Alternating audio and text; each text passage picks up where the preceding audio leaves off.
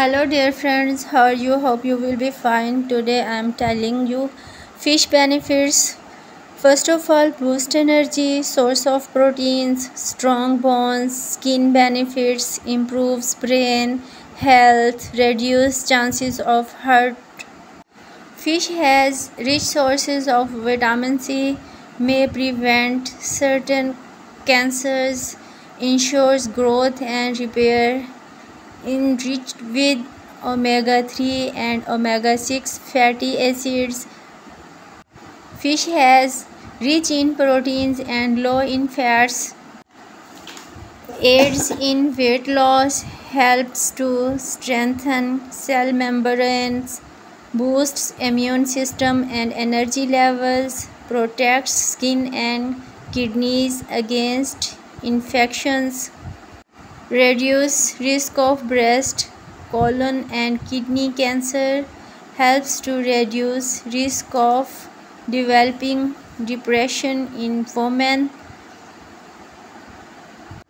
promotes growth and development of muscles and body, helps to reduce blood pressure and risk of heart diseases, aids in improving blood circulation and metabolism in body, helps to prevent inflammatory diseases such as arthritis and gout.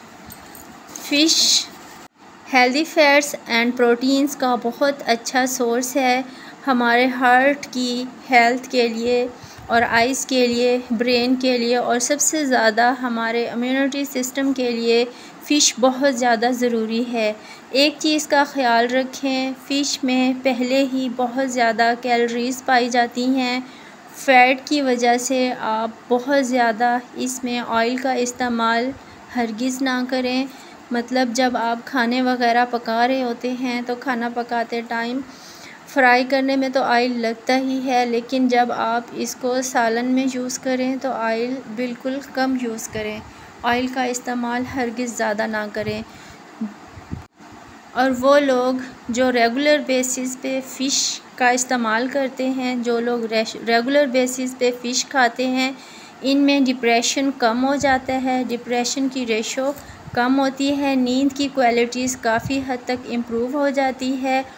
दिल के लिए ये बहुत अच्छी है। अक्सर औक़ात arteries के तंग होने से हार्ट अटैक होता है और ये आर्टरीज़ की ब्लड सर्कुलेशन को बहुत ज़्यादा इंक्रीज़ करती है।